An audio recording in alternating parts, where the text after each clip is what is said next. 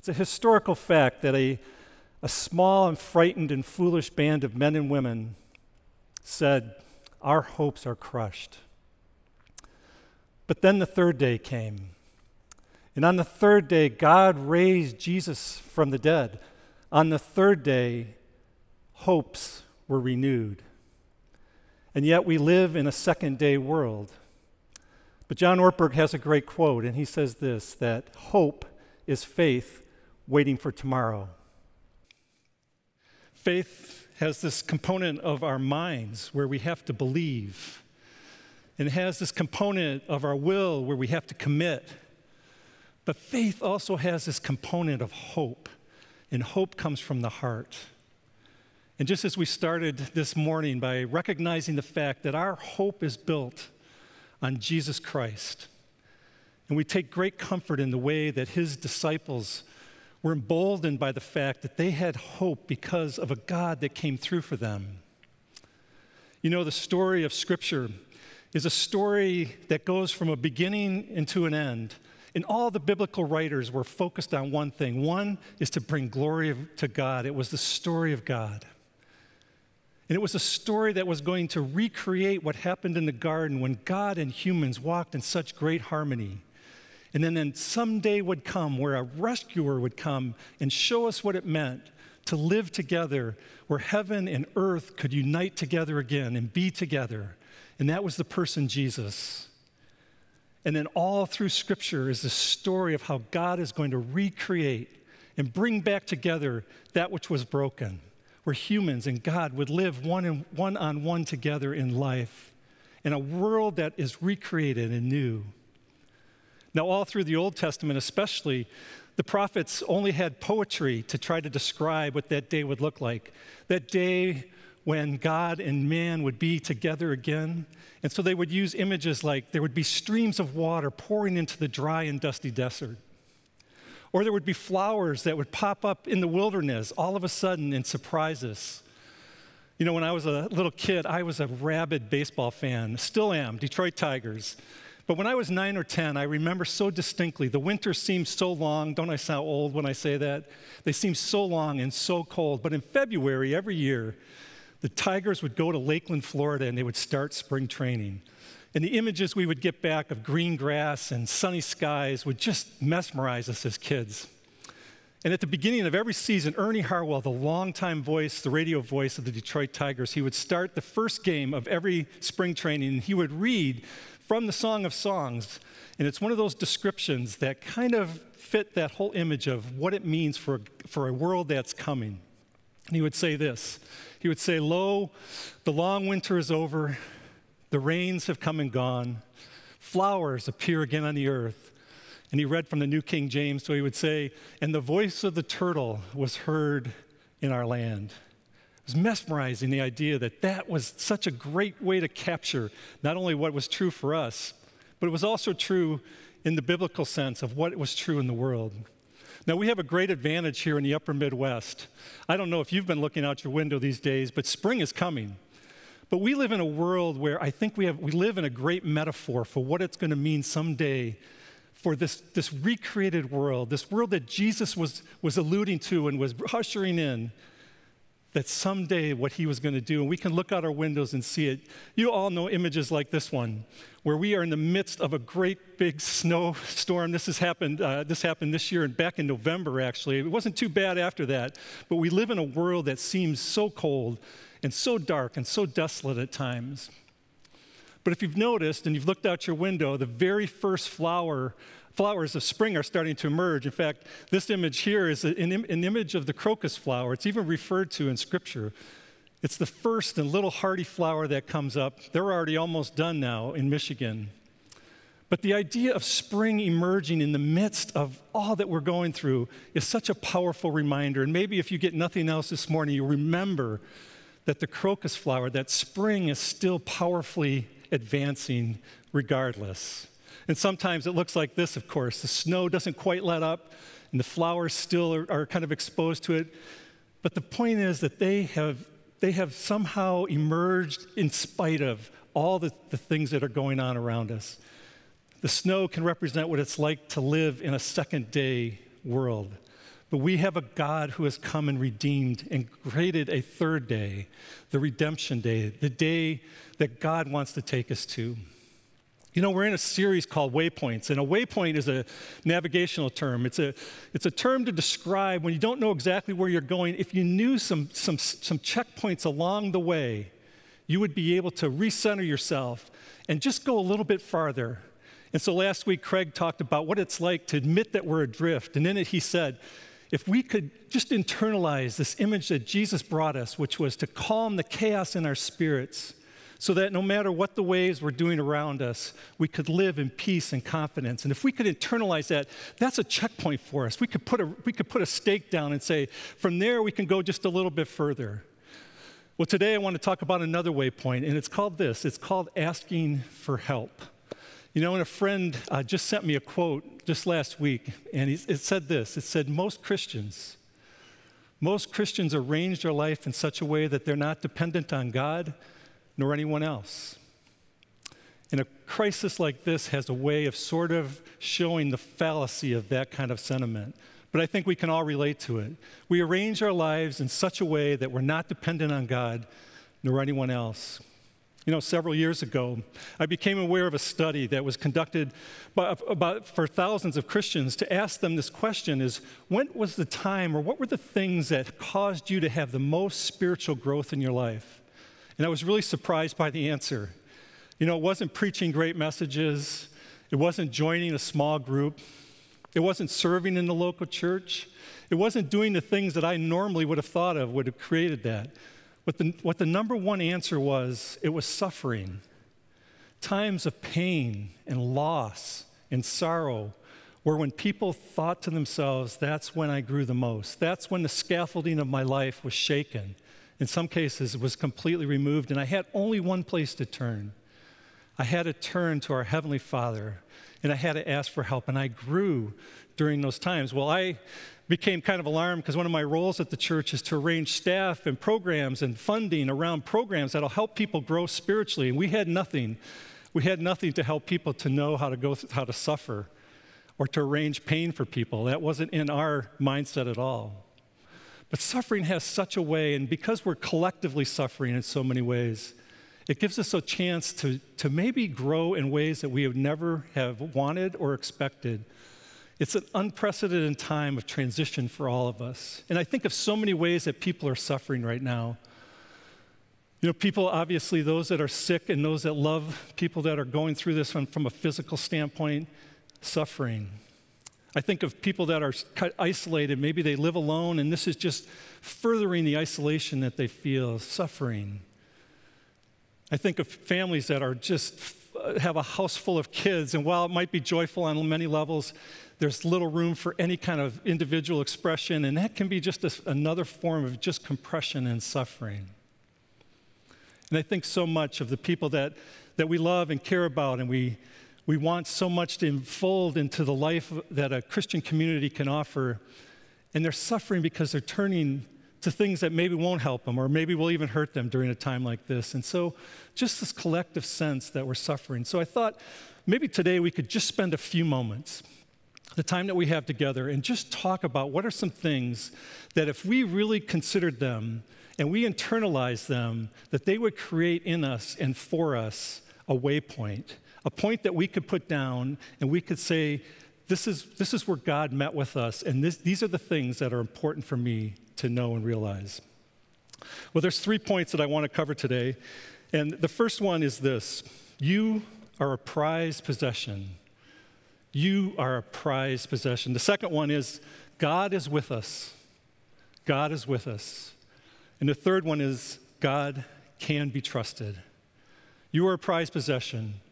God is with us, and God can be trusted. Well, I have to tell you a story to start. Back in my 20s, I lived in rural Virginia, and I lived on the back of a farm. It was one of those old plantation farms, and it was typical of a lot of the old farms in that area, lots of acreage, land rich, but cash poor.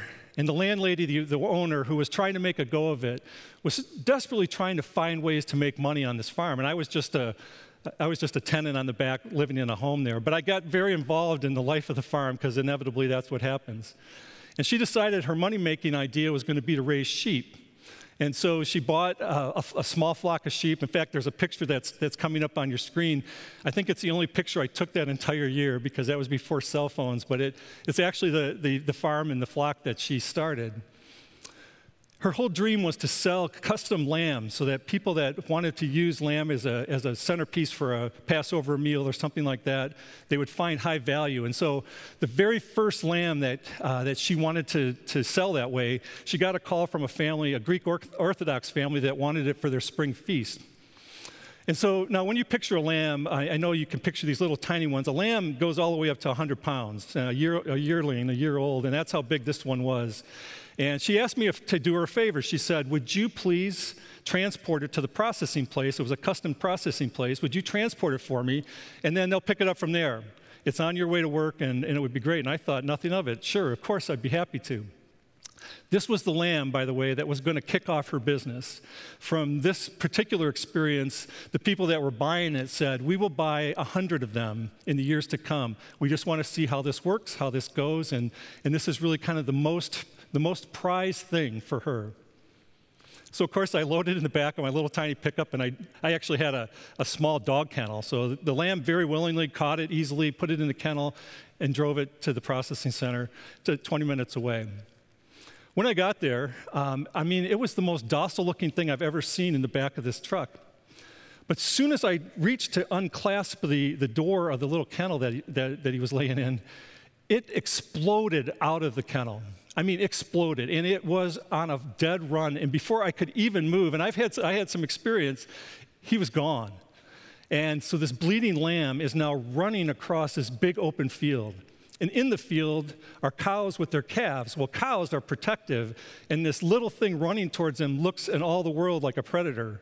So now this prized lamb, this most valuable possession, is being chased by a group of cows with their calves tagging along. And finally, he exited this field, and I'm chasing him because I figure I've got to catch this lamb. It's the most important thing to my landlady, and I was entrusted with it. I remember running through the backyards of several homes that were adjacent to the field. At one point, I crossed over a chain that was laid out in the field, and attached to the chain was a St. Bernard, a full-grown St. Bernard who was sleeping. The lamb went first, and I went second, and just as I turned around, I saw that dog come to the end of its chain, and it was fully extended. It was quite a scene. Fortunately, there wasn't any video cameras in that time, but it was quite a scene. Eventually, it took about an hour. I chased this thing down. I was by myself trying to catch it. The guys that were there, they were just flummoxed by the whole thing. I ended up catching it. And at first I was like, I will kill for this lamb. And then I wanted to be killed because I didn't want to face my landlady if something happened to it. It was the most prized possession. And I would have done anything. And I would have gone to great lengths to catch that lamb on behalf of her. Well, I wanted to look at a scripture with you because I think it also points to what a prized possession really looks like. It's in the book of Isaiah. In Isaiah chapter 43, and here's the words. It'll come up on your screen, but let's read through those. But now this is what the Lord says. He who created you, Jacob, he who formed you, Israel. Do not fear, for I have redeemed you. I have summoned you by name, you are mine. When you pass through the waters, I will be with you. And when you pass through the rivers, they will not sweep over you. When you walk through the fire, you will not be burned. The flames will not set you ablaze. For I am the Lord your God, the Holy One of Israel, your Savior. Now, the order of these verses are so critical. And I have a confession to make. When I was first pastoring 22 years ago, and I would visit people in the hospital, I would read these verses because I always loved the part where it said, when you walk through the rivers and when you walk through the fire, you can count on not having it sweep over you and not being set ablaze. But then I started to watch people go through such hard times, and I forgot about the first verse. I just focused on the when these things would happen and the difficulty that was ahead for so many people. And so for a while, I stopped praying these verses because I was afraid that I was misguiding people, that somehow That they thought that by just praying this and that they were a prized possession, right, but these were the difficulties that they were going through. But I forgot about something very important. And a pastor friend pointed this out to me, a guy named Tim Schroeder, I'm thankful to him. He said, don't forget the first verse. The first verse is the most important part. See, if you go back and look at the first verse, it says this. But now, this is what the Lord says. He who created you, he who formed you, he said, fear not, for I have redeemed you. I have summoned you by name. You are mine. You see, God is saying, you are such a prized possession. You are so precious to me. I would do anything. Then no matter what happens, all those whens, when you go through this, and when you go through this, and when you go through this, I want you to know, I have summoned you by name. You are mine. For I am the whole Lord your God, the Holy One of Israel, your Savior. So I think it's really super important when we think about a verse like this that we remind ourselves of the critical nature of the order of them. You know, it's really easy in these days to get caught up with all the things that are happening. But let's remember first that you're a prized possession. You have a God who's created you and formed you, who has summoned you by name. He knows exactly where you are. He knows exactly what you're going through. You are his. And I hope that is something that will give you some hope today. And I encourage you this week, maybe pull out these verses, Isaiah 43, 1 through 3, and just meditate on those things. Just meditate on what God is saying about you, because he wants you to know that he has formed you, that he has redeemed you, that he has summoned you, that you are his. So that's the first point. I wanted you to be sure that you knew what the ownership factor looked like. My dream is that you'll spend some time joining me this week and pray through these verses and really internalize them each morning, because that's something that I'm trying to take on myself. Okay, second discovery along the way to this waypoint. God is with us. So you're a prized possession, and God is with us. So much of Scripture talks about God being with us. One that I'd like to read to you today is from Hebrews chapter 13, verses 5 and 6. It says this, never will I leave you, never will I forsake you. So we say with confidence, the Lord is my helper. I will not be afraid. What can mere mortals do to me? Psalm 23, the valley of the shadow of death, though I walk through the valley, I will fear no evil, for you are with me. Jesus would repeat it on his last days. He would tell his followers, I will be with you always. We have a God who is with us. Now, I don't know if you've ever experienced a time when you've had somebody with you that sort of emboldened you, made you a little stronger than you would have been yourself. But if we could live that way, it would give you tremendous confidence. Another story. So back in my early 20s, I lived out in Washington State. And a buddy of mine asked me one year to go canoeing with him in British Columbia, a remote northern part of Washington into British Columbia. And it was a chain of lakes, and we were going to canoe up there. We'd be all alone. It's a 15-mile-long lake, and we would be able to kind of canoe up and down, fish, and do some of that stuff. And it was slightly developed, so there was designated campsites along this lake, and very rustic. But we decided, okay, sure, we'll do it. Now, this is about the time, I'm not a great camper, but I do enjoy being outside. I do love adventure. But my friend Jack, he was all about it, and he was one of those guys who was equipped, you know, the knife on the belt, and he was ready for virtually anything. And he'd been there before, so I had confidence that we would make it okay. So the first day we got out there, we started to canoe, and we were paddling up this lake, and it was one of those 95-degree days, super hot, only people out there, forests coming right down to the lake, so dark, very, very ominous in lots of ways. I should point out that Bigfoot was making a resurgence right about then, and he'd been showing up in the North Cascades. I don't know if you believe in that, but there's a lot of people that did. Anyway, we got there just after dark, where we finally found the campsite. It was too late and hot to think about putting up the tent, so we said, how about we just take these ramshackle picnic tables and put them kind of side by side. We'll get a small fire. We don't really need a fire for warmth, but we'll just use a fire to keep any of the animals away. And we'll just sleep on the picnic tables. Sounded great. So we both fell asleep, sound asleep.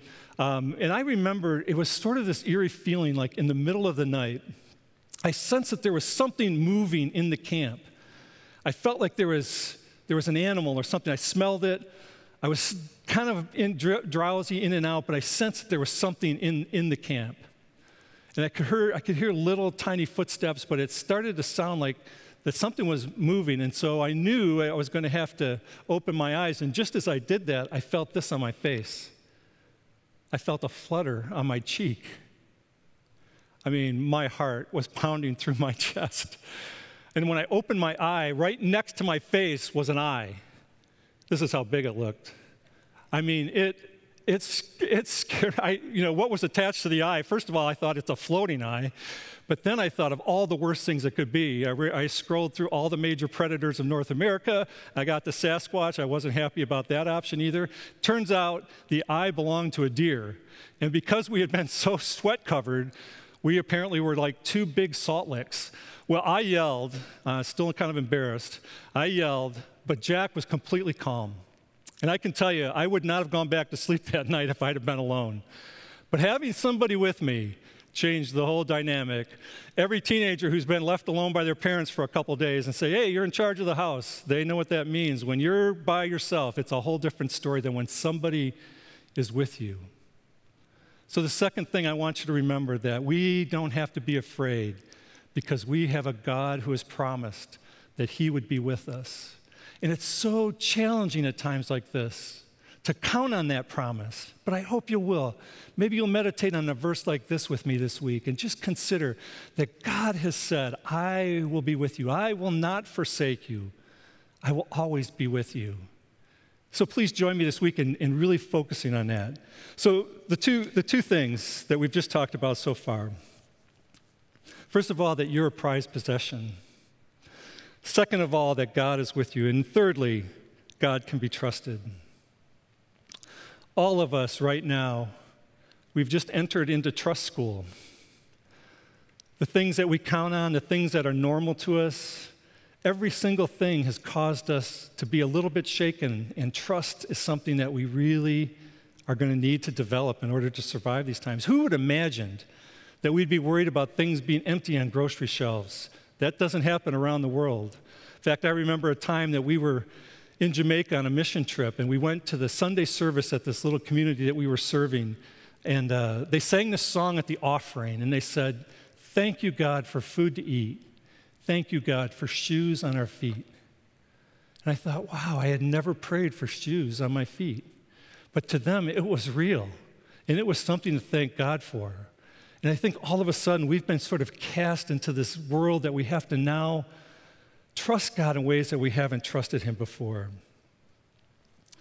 You know, the early church had to come up with ways to just have confidence in God, and their foundation, just as we sang, was Christ alone. The same scared people that had sort of worked their way through watching the crucifixion and realizing that maybe what they had counted on was destroyed forever. Those same people began to trust once they saw what God would do and what God intended. But we're in trust school. Nobody gets a pass on this. We all have to learn what it means to trust, even when trust is difficult. One of the things that I so love about the life of Jesus, if you read about some of his teachings and the way that he communicated, he was so conscious of the character of the Father. The character of the Father could be trusted. He kept referring to it, and he kept drawing strength from it himself personally. But the idea that God the Father could be trusted, even in his last final hours, you just see that coming through.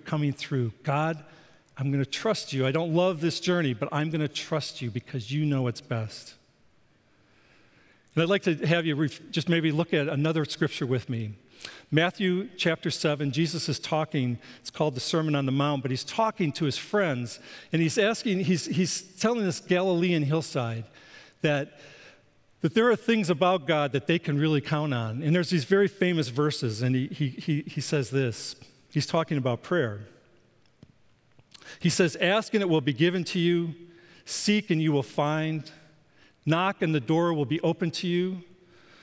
For everyone who asks receives, and the one who seeks finds, and the one who knocks the door will be open. But here's what comes next. Jesus says this, which of you If your son asked for bread, you would give him a stone. And which of you, if your son asked for a fish, you'd give him a snake? And I don't like the next verse very much. We don't have it on the screen, but it says, oh, for those of you who are evil, even you would do good things for your kids. Jesus is saying, I know who you are. You guys, you try your best, but there are times that you mess up. But you would give something good. If your child asked you for something that they needed to sustain them, the character of a father is to say yes. It's to give, it's to provide. It's to give out of the goodness of who he is so that you can count on the goodness of God. Sometimes these verses are taken out of context. Sometimes we yank out the verses ask, seek, knock, and people kind of consider that sometimes a blank check theology, that somehow God's just going to provide because I've asked. But Jesus would say, no, no, no. Don't separate the rest of the verses, which are that the character of God is a God who wants to provide, who wants to give. And every parent knows that a wise parent doesn't always say yes. A wise parent has perspective and long-term in mind. I remember my boys went through a stage when they were younger, and Pop-Tarts were their favorite meal, and they always wanted one at dinner time. And I was really close to my kids, and I would give them almost anything. But when they wanted a Pop-Tart at dinner time and I said no, they turned on me. I'm the enemy now.